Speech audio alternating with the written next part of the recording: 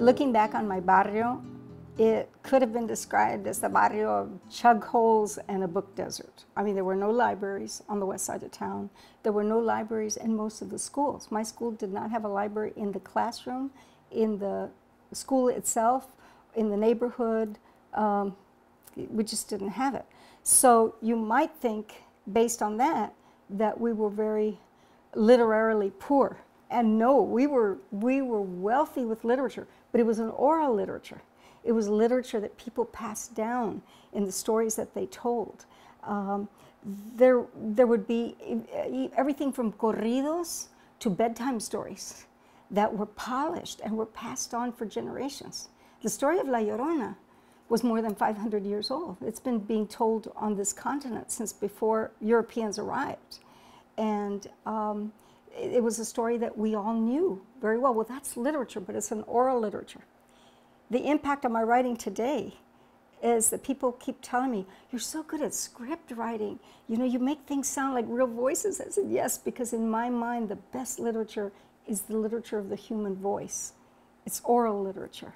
And so we had everything, dichos, bilingual jokes, things that captured the fun and the power of language in the only formats that were available to many people who had been deprived of an opportunity for education or literacy. We were hungry to see our experience because none of the books had us in them. I mean, we were all excited in 4th grade when they finally mentioned Mexicans in the Texas history book, but the way they mentioned them and the way they depicted them were really bad. I mean, we practically had vampire canines sticking out of our mouths, fangs and blood and, you know, saliva dripping. And we looked very evil, crawling over the walls to kill the poor defenders of the Alamo. We never heard that there were Mexico Tejano defenders of the Alamo. You know, we never heard the other side of the story. And we just knew that we never saw ourselves. And we had a rich experience. It wasn't a deprived experience. It was culturally wealthy. But it wasn't reflected in anything that we could read in a book. So all the way going through school, I felt, and not just me, all my friends, hunger to see Latinos. So we'd invent things. We would say, you know, Beretta? Yeah, he's called Robert Blake, but it's probably Roberto Blanco. Yeah, he probably changed his name to make it in Hollywood. He looks Mexican, he talks Mexican, he walks Mexican, he's got to be a Mexican, because we were so hungry to see ourselves reflected. There wasn't anything. Furthermore, we were punished for speaking Spanish or even pronouncing our own names correctly. So it was against state law until the year I graduated from high school to speak a foreign language on school grounds. They really didn't care about the other languages. They basically focused on do not speak Spanish. And they thought they were doing us a favor, because if you bind somebody's mouth and don't let them speak Spanish, then this fluent English is going to pop out, right? No, it didn't work that way. We just got very quiet when the teachers got near. When the teachers left, it was, híjole, ¿por qué no nos deja hablar? No más quería decir, you know. So it didn't kill our Spanish, but it made us feel hungry for our language and our culture. And people don't know, some don't, that this was the method of discipline used. This is a real paddle from one of the schools. And it's wood, and it's thick, and it has holes drilled in it, so you can hit faster and leave marks and bruises. And some kids had their names written all over it, you know. It was sad. And so it created what could be called a dropout problem, but was actually a push-out problem. So my desire was to do something that would bring those stories, those beautiful stories that I heard all around me in the neighborhood. Even stories of grandparents or tíos told you, vecinos, ay, en esa casa vivía una muchacha, después vino, un día se fue al baile, and you hear the muchacha que bailó con el diablo, or the angelitos at the railroad crossing who would push the car over. All these rich, rich stories that we never got to see in print. So when the Chicano movement came along, and the Chicano literary movement in the late 60s and the early 70s, I thought that was the best thing in the whole wide world. I had been raised with activism, I don't want to give the idea that Chicano movement started everything. I think Mexican Americans here, I know Mexican Americans here were aware of the discriminatory situations from the very time that Mexican Americans existed, when the Republic of Texas and then the United States took over Texas. And we became not part of Mexico, but part of an English-dominant society. But I know as a child that there were already complaints and organizations within the neighborhood in the 1950s complaining to the city that the police didn't come to the West Side when we called. They were scared of the West Side. The police didn't come, the streets weren't fixed, the libraries weren't put in, the parks weren't taken care of on our side of town. And the first time I appeared in a newspaper article, I was 4 years old, sitting in a chug hole with a yardstick, measuring the depth of it, because my aunt was part of a group complaining about the chug holes in front of our house on San Fernando Street. And so the one Mexican American that worked for the paper came to check it out, and she says, "Está más profundo, this hole is bigger than my niece." And he says, "Stick your niece in there."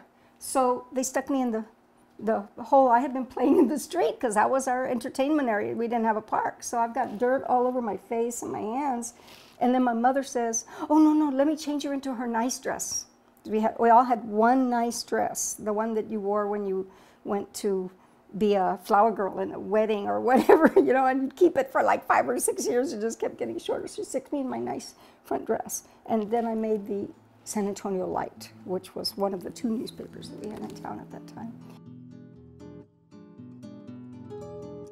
I think writing was kind of in my blood and in my barrio. Just that it was all oral. And my mother liked to write things down, whether it was a grocery list or letters to people. She loved to write things down. On my father's side, some of my aunts had written stories. I didn't know it at that time. I just felt some kind of an attraction to being a writer. I didn't even know you could be a writer, that was an option as a profession. You know, the only options we were told about was construction worker, maid, maybe you could be a teacher if you studied. The schools didn't tell us that, but our families did. And so when I was about 9 years old, I saw a show on TV about this woman that was a writer.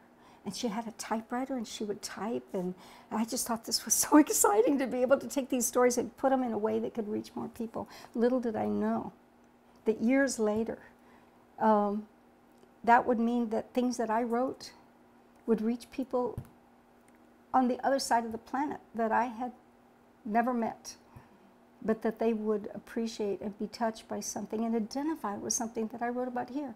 Because as human beings, we're very close. We're all connected. We're really all familia. And literature that travels the world allows us to see that and to feel that. I went to West Side schools. At that time, they were not very affirming of our culture or our language. They were suppressing of it. And the images that we got of ourselves from the schools were also very negative. We were constantly lectured in homeroom to give up our switchblades. I didn't have a switchblade, but I wanted one so I could give it up. You know, I mean, give up your switchblades, you know. And we were lectured on this. The image that the teachers had of us was that we were gang kids, we were rough kids. The middle school I went to was considered the roughest junior high in town. And they would frisk us going in and out of the cafeteria every day. The boys would be frisked to find out if they had switchblades. And the girls would have their purses checked.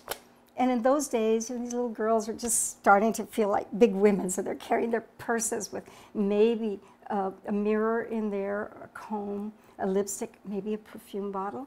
And it was all glass in those days. And and they would also check us to make sure we didn't have teased hair, because that was the big style, was big bouffant teased hair. So they would ask, you know, to take us through. They checked to make sure we didn't have teased hair, and we'd say, "Ma'am, how come we can't have teased hair? So, oh, because if you get into a fight, you're going to reach into your hair, you're going to pull out the knife, and you're going to stab somebody. And we'd say, oh, ma'am, how come we can't have perfume bottles and mirrors in our purses? Oh, because if you get into a fight, you're going to take that mirror, you're going to break it, and you're going to slash somebody with it. And we'd say, oh, and we learned a lot in junior high, but it wasn't what they had planned in the curriculum.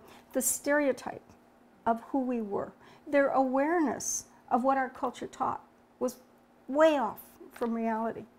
And so we were not really given a very high image of ourselves. We had choices of electives like wood shop, metal shop, auto mechanics, homemaking.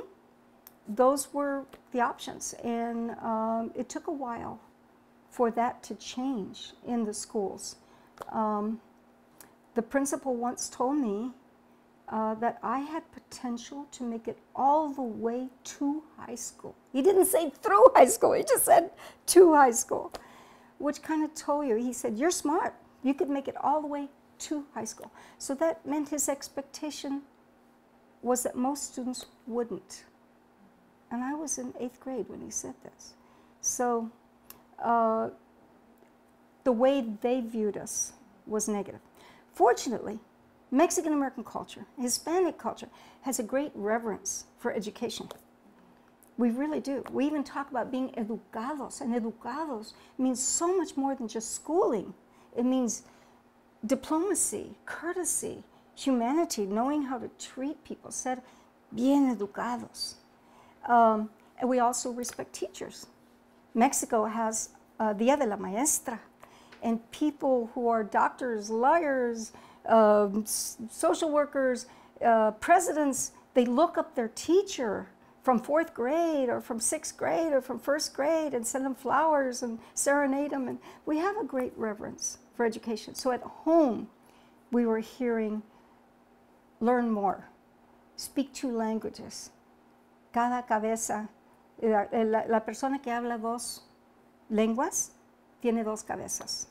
Y cada cabeza es un mundo. So here we were owners of 2 worlds. So we were getting our encouragement for education, not from the school, but from the home. Yes, yes. I grew up with so many stories about kids that said, tengo miedo, quiero mi mamá, and were responded to with the paddle and the message that speaking in Spanish is against the law. And you're talking to a 6-year-old child who's terrified. I had all of these stories in me. So the minute I heard about bilingual education, I decided that's what I wanted to be. I wanted to be a bilingual teacher. And I wanted to go back to the West Side and teach in the middle schools of the West Side. And then life just presented all kinds of other situations for me, and I have a tendency to say yes to too much. And I'd say yes. I got a bachelor's degree. I got a master's degree. I was applying to all of the West Side schools the very year that teacher salaries were cut $50 a month. And the teacher might only be getting like $500 a month. So $50 was a big deal. It was 10% of your salary. And they'd look at my application at the school districts, and the minute they'd see masters, they'd say, oh, well, don't call us. We'll call you because we can't really afford to hire anybody with a master's right now. So I thought I wasn't going to have a job. And eventually, I got called by a college, Texas Lutheran College, wanted me to direct their Mexican-American Studies Center. I'd never heard of a Mexican-American Studies Center, but I thought it was wonderful, and I said yes. And so I ended up teaching college when I was 22. I signed the contract when I was 21. And it was a very formative experience. And some of my students were older than me. I was very young and wet behind the ears, but with a lot of luck, I didn't hit any of the landmines. Sometimes I'd walk right through the middle of landmines. Older faculty members that were envious of me that would set up traps, and I just walk right through the middle and not know it was a trap, so I was fine. I went on and got my doctorate, guess what? I specialized in bilingual education. That was what was weighing on me as one of the greatest injustices that I saw, to take a people's voice away, to keep people from even being able to express themselves without becoming criminals in the system. People violating state law and school law by speaking their native tongue. This was an injustice, and I was lucky enough to see the law changed the year I graduated from high school, and to be able to take part in some of the first bilingual education doctoral programs that existed in the nation. And, of course, what comes next is bilingual literature. Where's the literature that reflects Mexican-American culture? Where's the literature that reflects bilingual Spanish speakers? And so that began to pull me. I went into poetry first, and short stories, and then children's lit. And I've been able to put a lot of books out there that make me feel very happy for the students and their reaction. Because students, I was told at one point in the early 80s that they couldn't keep, this was by a wonderful San Antonio librarian. She says, "We can't keep your books on the shelves." I said, "Why?" She said, "Because kids come in, they see it, and they take the book home and never bring it back." You know? And I said, "Really?" She said, "Yeah, we have to keep it up in the reserve section." And I said, "Well, maybe we can get enough copies in to where you don't have to put it in the reserve section." And all of that has changed. And so now I see kids in the Reading Rockstars program with some of my children's books or young adult books. And they're doing this too, but they've been given the book to take home. And for some of them, it's the first book they own. I write in very different genres. I'm not a formula writer.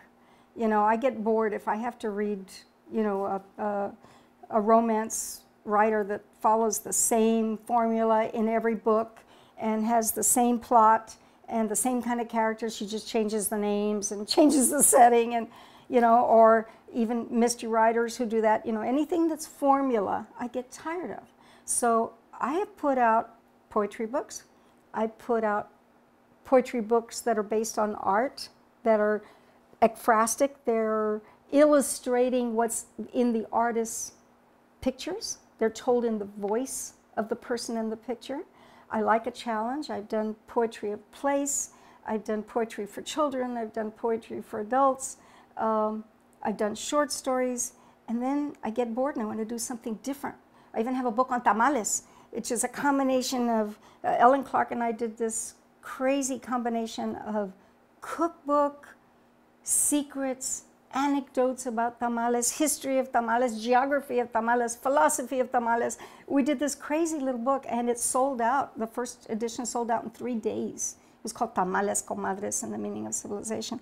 My latest book, Arte del Pueblo, is a narrative, a poetic narrative, trying to capture the heart and soul of the art of the city of San Antonio, with 300 beautiful photographs by Frederick Preston of all forms, all genres of outdoor public art in San Antonio, from the tile work to the faux bois, trabajo rústico at Brackenridge Park, and the WPA, the stuff that Dionisio Rodriguez did, the murals of the West Side, the sculptures, photography, all different genres, moving digital art projected onto the missions.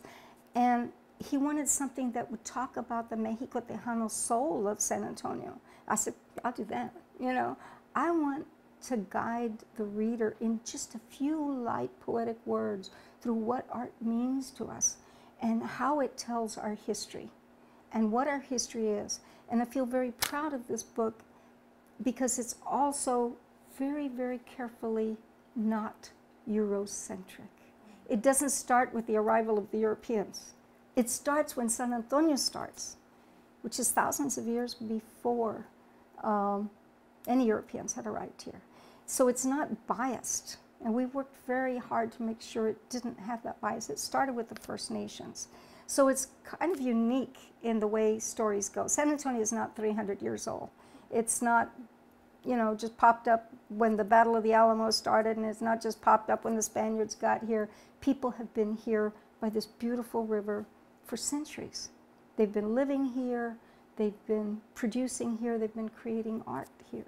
So we're going to have a big event. I invite everyone to come on September 23rd, Friday, September 23rd, from 6:30 to 10 at La Vita, Plaza Juarez. It's free, it's open to the public. It's an event called Arte del Pueblo, honoring the public artists of San Antonio. And many of the artists will be there, will be honored, and we'll have a little film talking about the art in our town, the Arte del Pueblo, art that is meant for the people, that is owned by the people. Not only that, but if people want to take home a book, they can buy a book and get it signed, or we will have, I love this photograph that Dr. Preston, Fred Preston took, because it shows a person in indigenous costume, in indigenous dress, blessing the artwork, thanking the artwork for speaking our voice, for having us in it and speaking who we are and what our history has been. And that front cover is going to be on black t-shirts that Community First was kind enough to order and make for us, so that there was no investment of money in it other than the donation. So if you buy a t-shirt, 100% of the money that you pay for it will go towards youth programming at either the Network for Young Artists or SACI. It will go half and half to each of those organizations because they've done so much for young people in the arts. So it's going to be a win-win for everybody. I'm very, very excited and invite everyone to join us for that.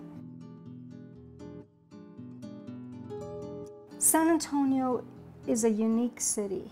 It's a kind city. It's a city with compassion, but a city also layered with millennia of history and of diversity. And diversity is very important in life. It's the spice of life. It's the meaning of life, because each one of us is totally unique. Even if you're an identical twin, you're different from your twin, and yet we're connected like a family. San Antonio expresses that to me. It's a very universal city. It's very attractive to people from across the world. And we have people from across the world moving here, coming here, wanting to join in this gentleness that this river has always represented for us. It also defines a lot of my art and my philosophy, which is that we need to value uniqueness and diversity. We need to respect it. And we need to enjoy it. I feel that I never stop crossing borders when it comes to writing. I write in every form that I can create or invent or fuse between two other forms. And I would like to see people take that same appreciation and apply it to life and to other human beings. We celebrate in this city. We know how to canta y no llores. We turn everything into a festive excuse to celebrate and affirm human beings. That's what San Antonio is, and that's what I hope to produce in my writing, that affirmation of human existence. I've been very blessed, and I've had a lot of recognition, and that's good fortune. There's a lot of people that don't receive recognition for the work they do, and that's why my philosophy is always very Mexicano in terms of collaboration. We believe in giving honor to the entire community, because the entire community is what raises us. You hear a lot of talk in the U.S. about the self-made man. The viejitas in my neighborhood get very angry when they hear that story about the self-made man. ¿Cómo que self-made? Que he gave himself his own baby bottle, he changed his own diapers, he mixed up his own baby food and eat it like that? Que no, que self-made, que nada. Each one of us is made from the help of a bunch of others. So I am very grateful for those honors. But surely one of the greatest honors I've received, greater than things that were national or even international, was to be able to be San Antonio's first ever City Poet Laureate in 2012. Julian Castro, Mayor Julian Castro, inducted me as City Poet Laureate, and we've had 5 wonderful City Poets Laureate. And it was an exciting position because it was a small enough area. I mean, I went on to become state poet laureate as well, but even that wasn't as exciting as being the poet laureate of a community. The state is kind of spread out there, and it was a great honor too. But the city of San Antonio, you could sit down for tacos at breakfast, and some viejita across the restaurant would stand up and say, "That's our poet laureate over there." You know, I mean, there was that sense of ownership, that excitement that has continued, so that people now are asking poets to write something in the concrete on our parks, create a piece of artwork that, you know, reflects us. Give us some of your lines so that we can turn them into songs. I mean, it's, you know, there's been a great hunger and appreciation of the role of poet laureate. And being city poet laureate of San Antonio was just an absolute amazing communal experience. In fact, I don't know if you want to put this in or not, but within 2 months of being inducted as City Poet Laureate of San Antonio, I was diagnosed with cancer. And I thought, I can't stop being City Poet Laureate. You know, the cancer is just going to have to take care of itself. I did a lot too. I did a lot of both alternative and standard things. I went through everything that I could do to make sure that I healed from the cancer. But while I was going through chemo and surgery and radiation, I kept going to the events as City Poet Laureate. And in those 2 years as City Poet Laureate, I think I covered 330 different events, presenting at them or speaking or leading workshops for students. I was very happy with that, but it also taught me something about the specialness of this community. While I was Poet Laureate, the community claimed me. I kind of belonged to them. So when people would call and say, "Oh, you're going to be going through chemo. Can we bring you soup? Can we bring you?" And I'm like, "Oh, I don't feel like any more soup. I'm probably not going to need to eat." But I don't have time to make food. I won't have the energy to make food for my elderly mother, who was 94 at the time, my husband, who was suffering from Parkinson's at the time, and my 6-year-old daughter. I said, how am I going to take care of them? So they organized, and Monday night somebody would show up, and on my kitchen counter was a casserole and a salad and a drink, and the community showed up, just showed up. Somebody would call me, and she said, "Hi, I'm Magdalena, and I'm bringing you some caldo de pollo on Sunday afternoon." I said, "Okay." And my sobrinito was there with me, and he said, "Who's coming?" I said, "Magdalena." He said, "Who's she?" I said, "I don't know." But she shows up with this caldo. The community is very beautiful and gave back. So it was a collaborative effort. All together, we did the City Poet Laureateship. I come from a tradition of oral literature. Stories were told, stories were out loud. So when I would read my poetry, and this is years ago, this is in the 1980s in California or Arizona, or they'd take me up to Chicago or Georgia to do presentations of my work. Instead of just reading poetry, if I was reading in the voice of an old woman, I would make it the voice of an old woman. "Sí, viejita, y no sabes qué tal." And they would sit back stunned, and they would say, "Oh my God, you read 10 poems, and we feel like we met 10 characters." And I said, "Well, yeah, how am I going to talk about an old man and use a young woman's voice?" I couldn't do that. So they kept saying, "You're like an actress." And I was like, "I'm not an actress, I'm just a poet," right? But it was a spoken word poetry. It was active, it was performance. So finally, in 1990, I was invited to, I think it was the Nevada Hispanic Educators Association in Las Vegas. And I said, I'm going to do something a little different. And so I came in, I invented my one-woman show with characters from my poems and stories. And I acted them out on stage. I came in through the audience while they were introducing Dr. Tafolla is a blah, blah, blah, blah, blah, who has published blah, blah, blah, and been awarded blah, blah, blah. This little viejita is coming through the audience with a scarf on my hair, lentes, this baston, my chanclas, and a rebozo, and I'm coming in slowly through the audience saying, excuse me, tú no sabes dónde queda el bus stop que va para la calle Guadalupe? And people would look at me funny and like, oh no, and move away from me. Who is that bag lady, And I would work my way through the audience until I got up on stage. And I would perform 7 or 8 different voices, from the elderly woman bag lady, or what they saw as a bag lady, to the first grader starting school, who's named Tere, and gets her name changed in first grade. And gets her language changed, and gets her culture changed, and gets her view of herself changed. And it's not a very happy story, but the students, when they would see it, would feel affirmed, like, oh, finally somebody understands what I'm going through.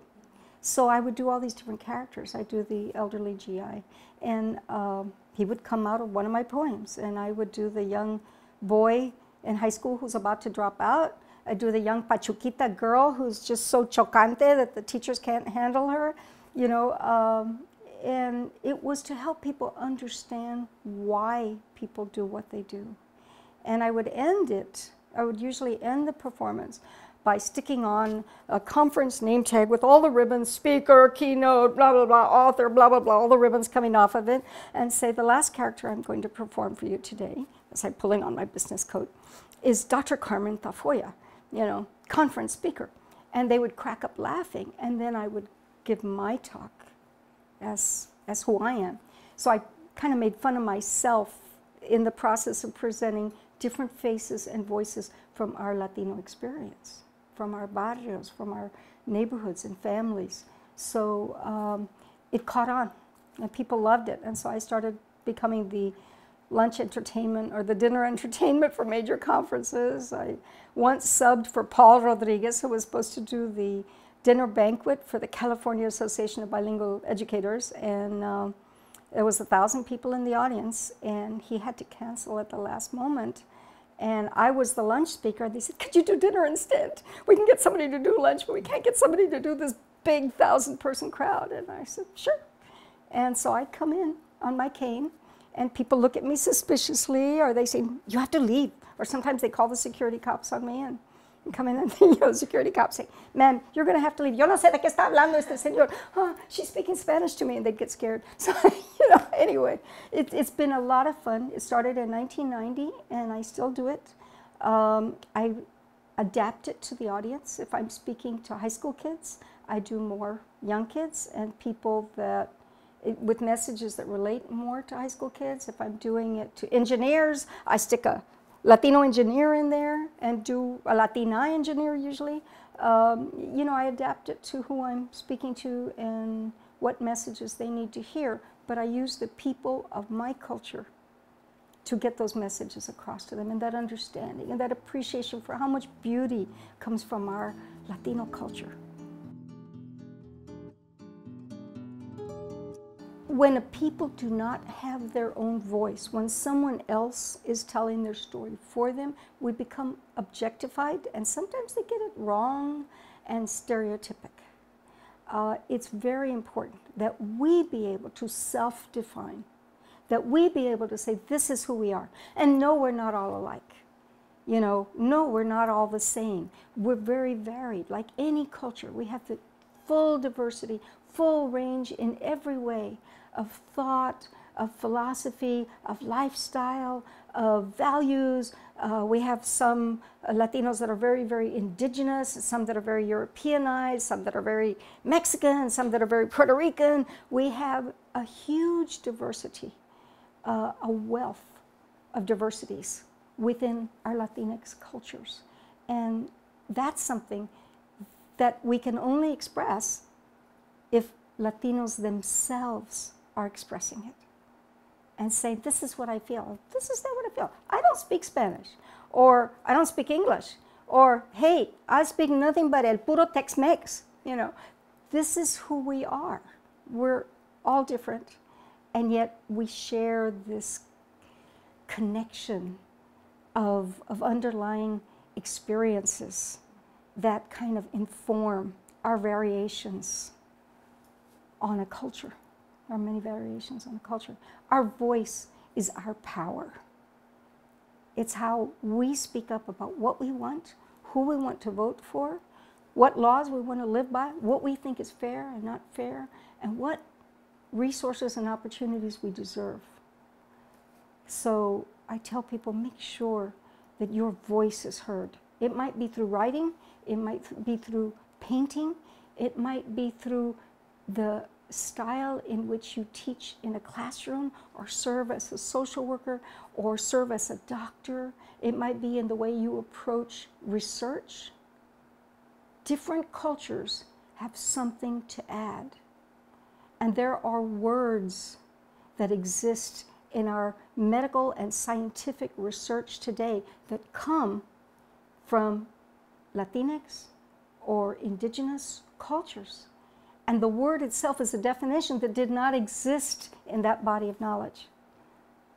So we contribute new concepts, different ways of thinking, and that brings answers, brings solutions to problems. Whenever there's an oppression going on in a society, be it racism or sexism or anything else, ageism, classism, that sometimes creates what we call victim blame. We blame the victim of the oppression. It's your fault for being so stupid and so lazy and so poor. Oh, hey, we wouldn't be poor if we were paid a decent wage. We wouldn't be stupid if you had let us into that school, let us attend the schools. So a certain resilience has to be built in there. And we have that in our heritage, that resilience. But it's very easy when you're hearing all these messages to internalize them. And to think, I must be so stupid, I must be so lazy.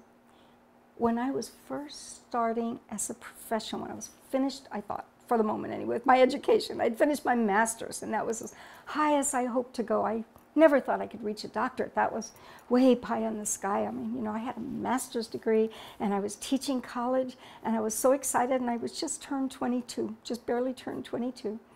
I used to come back with a stack of mail from my mailbox that was this high. Letters and whatever, in the days before everybody did everything by email. This was 1973, so a long time ago. That stack was so high, and I might only work down half of it. And the next day, I would start over again, another stack, and what was left from the day before, and I'd work down on that.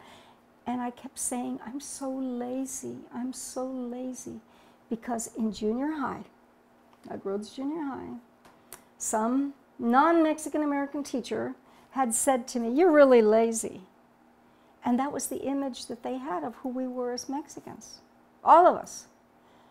I didn't realize that had stayed with me, and I thought of myself as lazy. And finally, one of my friends from college came to visit me one weekend, and she said, I said, oh, I've gotten all these letters and I haven't answered them, and you know, the dean of students wants to do a programming here, and I haven't answered this, and the such and such, and I haven't answered that, and I haven't done this. I'm just so lazy. And she said, Carmen, you're not lazy. You're working morning, noon, and night, and weekends too. And I said, yeah, but I haven't finished all this work. She said, well, look how much work you have. She said, how many people are there on faculty that are dealing with the issues of students of color, of minority students? I said, me? She said, how many employees are there at the college that are Mexican American? And I said, me? And she said, how many? It was me and the janitors were all the employees of the college that were not of the white dominant culture. And I began to realize, thanks to this friend saying, what do you mean you're calling yourself lazy? That I was holding on to a stereotype that somebody had laid on me way back when. You're so lazy.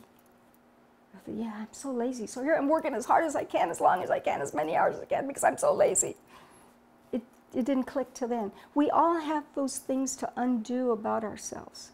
And I was just very fortunate that my family had always told me, tú vienes de una herencia magnífica, de una herencia poderosa. You come from a heritage They let me know my history. I knew the history of my family members. I knew my great-grandfather's history. You know, they told those stories. I come from a long line of storytellers, and the stories kept me alive. I think that I have already been given a gift of having had the opportunity to reach people in South America and New Zealand and Korea who are reading my works and finding something of importance in my works. And sometimes I think the works for children are much more important than the works for everybody else that I write for. Sorry, adults, but you know, children are really hungry and they're soaking things in and they're looking for something that gives them power and permission to realize how magic they are. My second to last children's book, co-authored with Regina Moya, The Last Butterfly, it talks about the magic inside us and how the little boy, when he's looking at the situation of these butterflies that are not going to have a home anymore, they're going to die out because the forest is being chopped down that they nest in and breed in. He says, but I can't do anything to help. I'm just a kid. How many times do we tell ourselves, I can't do anything to help. I'm just an adult. I'm just one person. I'm just this. I'm just that. So never, to young people, I would say never use the word just when you talk to yourself, because you're never just anything. You're a bunch of things, some of which are blooming, some of which are starting to bloom, some of which haven't even begun to bloom yet. You're full of possibility. Remember that. Magic, impossible things are going to happen in your lifetime. You're going to see yourself change. And change is a good thing. Change is growth. Change is life. The only thing unchanging is death, except death then transforms itself into life again. So life is a constant change. So don't be scared of change. Don't be scared of growth. Don't be scared of dreaming.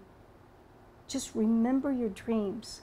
And maybe you're going to find a different path from what you think you're going to find, but you'll only discover that if you keep saying yes and trying new things. Don't say yes to everything, but say yes to the things that fit within your path, no matter what other people say. Because other people, even your parents sometimes, may say, ay, no, mijo, don't. My dad said to me, don't bite off more than you can chew. That was when I told him I wanted a master's degree.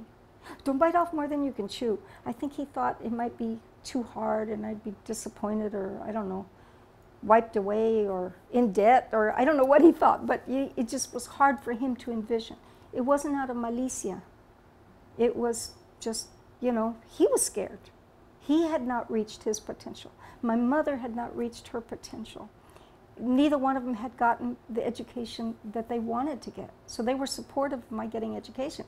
But then it got carried away. First a bachelor's, now a master's. ¿Qué más? Next thing you're going to be talking about a doctorate. You know, the next thing I was talking about a doctorate, yes. Remember that you know yourself better than anybody. You know your dreams, and those dreams are valuable. They're worth something. They mean you can envision something in life. And if you can envision it, you can do it.